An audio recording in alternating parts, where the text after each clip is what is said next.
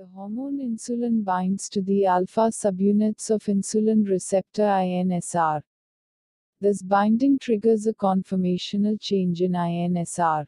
This conformational change allows the autophosphorylation of tyrosine residues in the carboxyl terminal domain of the beta subunits of INSR in the cytosol. INSR phosphorylates IRS1 on its tyrosine residues. SH2 domain of GRB2 binds to phosphorylated tyrosine of IRS1. Then SOS binds to GRB2. Then SOS binds to RAS. This binding causes the release of GDP and binding of GTP to RAS. As a result, the RAS get activated. This active RAS binds and activates RAF1. Active RAF1 phosphorylates inactive MAK on two serine residues, activating it.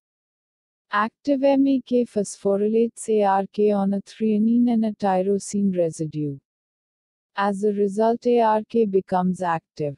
The active ARK moves into the nucleus and phosphorylates nuclear transcription factors such as ALK1 and activating them.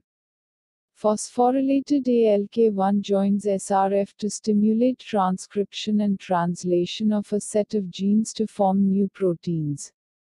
These new proteins are needed for cell division.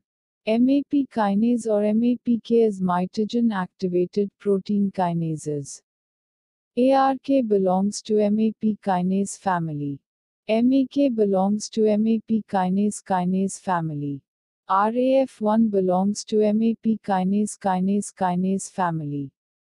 So this cascade or chain of reaction is called as MAP kinase cascade. Please do not forget to subscribe, like and press the bell icon to see more videos on my channel.